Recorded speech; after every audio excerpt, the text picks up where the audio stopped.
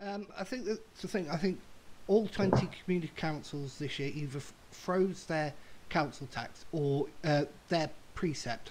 People don't like calling it council tax. Precept and or even lowered it. And so, yes, we have money left over from previous year because we couldn't do things, and we're trying to do things now. But we, I think, all councils recognised it was a time of hardship that a lot of people are out of work, weren't getting the money they used to. So even by freezing it, that helps a little, but it's not going up. And I think county council could have seriously looked at that with the reserves they certainly have, as revealed in the audit recently, of £95 million, and they could have offset any rise or even lowered it because they shouldn't be holding that much in reserve anyway. But we're going off topic again. Me, I always do it. So, what are the concerns you and your residents have specifically in Brackler at this point? Because I know each area has its different concerns about different things. And So you mentioned earlier about the Save Our Fields campaign. So I won't go into that. We've also talked about council tax quite a lot. yeah, Which is one of my hobby horses. So I won't go into that either. So like some of the other things, for example, Brackler itself, obviously, for those perhaps that don't know, is a fairly kind of new housing estate. I think the first sort of houses en masse in Brackler were in the 1980s, and prior to that, it would have been more kind of farmland more than anything. But Brackler itself now is quite full. There's no room to build. But what we found is new housing estates popping up in and around Brackler. And what that's done is really put pressure on the amenities within Brackler. So not only the traffic in the area, which is terrible, but also things like doctor's surgery and the other amenities like shops. So my call would be where big developers come in and they want to build big housing estates, and I think Park Darwin is an example. Yeah. I think the council doesn't do the best job of ensuring they keep to their other commitments. So whether that's investment in schools, whether that's at Section 106 money to improve transport infrastructure, health facilities and so on.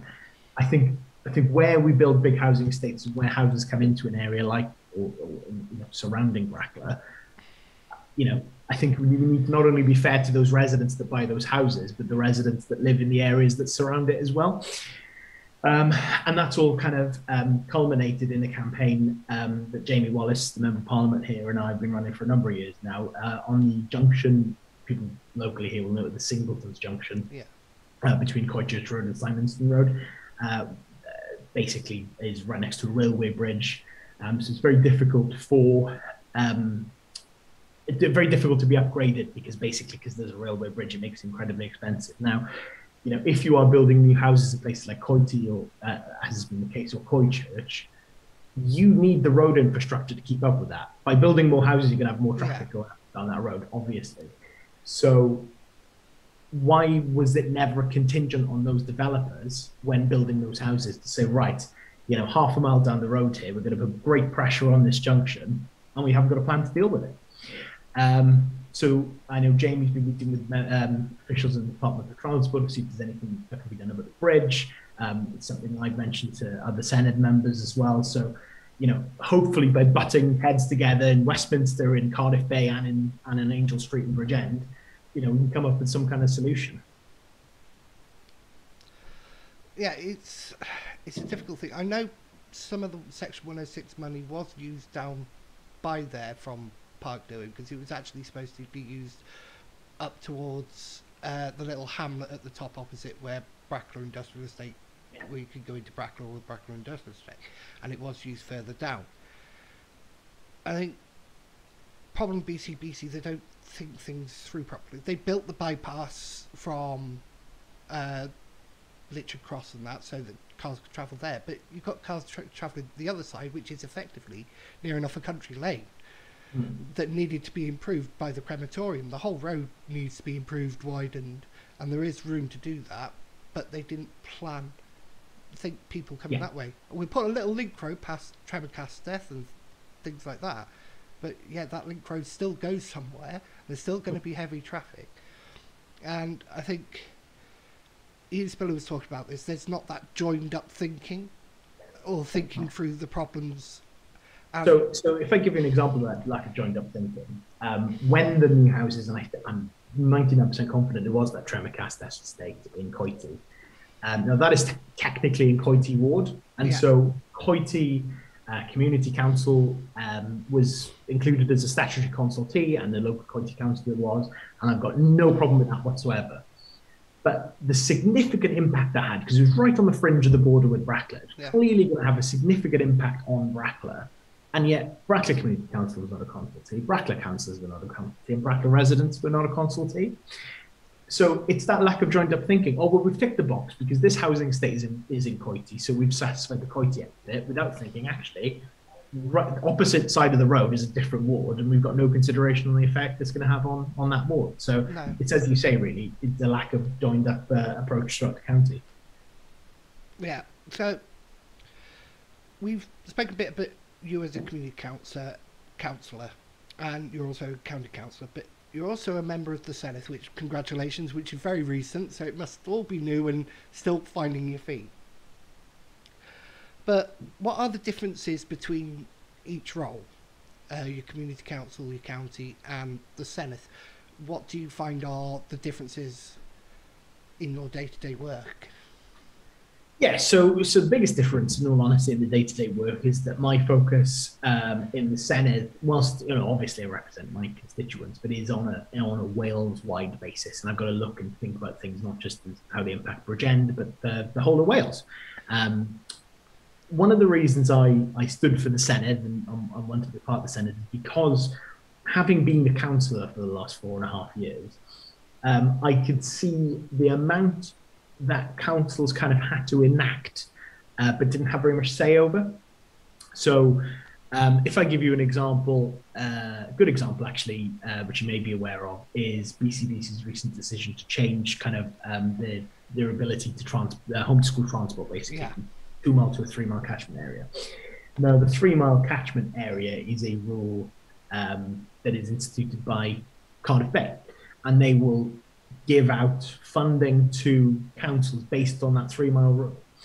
Now, that may not be appropriate in every part of the world. It may be that walking 3 miles in Cardiff, perhaps, or wherever might be feasible, but it may not be in every circumstance in Bridgend. But because the Welsh Government made that decision and BCBC had to enact it, there's no flexibility within BCBC to be able to do it. So you see how sort of a law made in Cardiff does have a real big impact in what happens sort of in a local authority as well. And I think the other thing is that people, and I think it's changed over the last year since the pandemic, but traditionally I don't think people realize how much power the Senedd has. And actually, more power. I wouldn't say this if my erstwhile colleagues were here from Parliament, but more power than a lot of MPs have. Actually, we've seen through the lockdown, the power that the Welsh Government have and where it wanted to differ from the UK government has been, quite immense, really. So that is quite a big difference as well. It's more responsibility. You're not just having a few thousand people, 10,000 people in Brackler. You've got now 3.1 million of Wales to think about. So more sleepless nights. Yeah. So going on that part, you obviously do have 3 roles and you wear 3 hats: the community, the county, and Senedd. Is there the physical time in the day to deal with everything? Because it's going to be a question people ask. Did you think about stepping down as a councillor and keeping the community council role, because that is basically a part-time role, but your other 2 roles are paid? Okay, county councillors aren't paid as much as people believe. It's only around 13,000 unless you get a chair of a committee, deputy leader, mayor, or chair of the council, leader of the council. Then 13,000, it's not that much money. It's not a full-time wage by any means. No. So did you have plans? Can you do all 3 roles? And did you have plans to think about stepping down with a year to go? So it's a good question, and it's something I did consider. But the way I looked at it in the end was this, right? There are a lot of Senate members currently that are also councillors, and from my perspective, I won't be standing again next year. But the people of Bracklow elected me to serve 5 years, and I'll honour their faith in me and serve that 5 years. I think it's also important to remember as well that like a lot of other councillors also have full-time jobs as well in addition to the council salary. It's just that mine is more public and apparent than a lot of other councillors' jobs. The roles I think as well can complement each other really well. So an example, the example I gave earlier about, all right, the policy on the ground might be undertaken by BCBC, but the law behind it is done, by the Welsh government. So having a foot in both camps actually in that scenario is actually quite advantageous, because I can, if I'm getting, gives me an ability basically to knock heads together, because I've seen in local government and with the Senate as well, is there's a lot of buck passing, and we've got three, even four, if you count community councils, layer of government, and quite often I think there's a tendency too often to blame each other. Oh, the Welsh government has made us do this, or Westminster is telling us to do that. And actually having that foot in both camps gives me a bit of an ability to butt heads together where it's needed. And the last thing I'd say as well is that you mentioned the pay. I'm not taking any of the council salary for this year, so I don't want to be seen to be, taking two salaries. Absolutely doing the role, but I'm donating the council salary to good causes in my region. That's good. It's nice to hear, because I know I'm not naive enough to think every person who stands for a position, whether it be Senedd councillor or community councillor, is in it for the good intentions, which the majority, I say 99% are, and there are people out there who are in it for the purposes where they can get to, where it can take them to. I understand that. It's nice to see that you're trying to keep grounded. Yes, you could fly off now. You're a Senedd member. You could say thanks, Bracklow, goodbye, but you're not. You're trying to keep grounded, see out the rest of your term, which some people will say you shouldn't do. Some people say yes, it's admirable, because you're trying to keep your promise to the electorate that you gave nearly 5 years ago now, when they elected you. I'm going to be your councillor. Thank you for electing me. I'm going to stay here till the end.